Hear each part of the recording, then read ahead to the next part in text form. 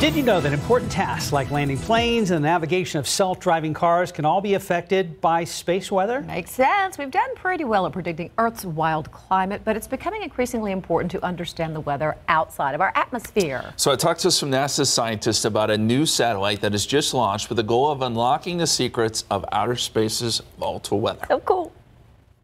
ICON, or NASA's Ionospheric Connection Explorer, launched Friday. It will go up into the Earth's very uppermost atmosphere to measure a type of weather called space weather. That upper atmosphere is a battleground of sorts, a place where Earth's weather interacts with outer space's solar radiation.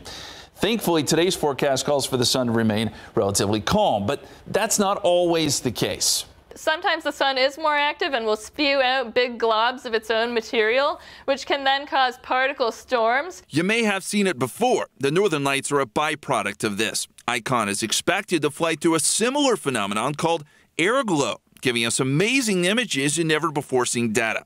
What we learn from it all is important. It affects our technology. So, for example, it's causing weather in the uppermost atmosphere where our GPS signals need to pass through to get to the ground.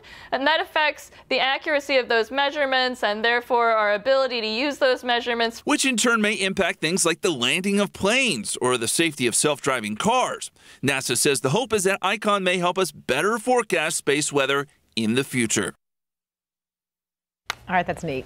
Yeah, it's pretty interesting. You got to think about these self-driving cars and all this stuff that is relying on GPS.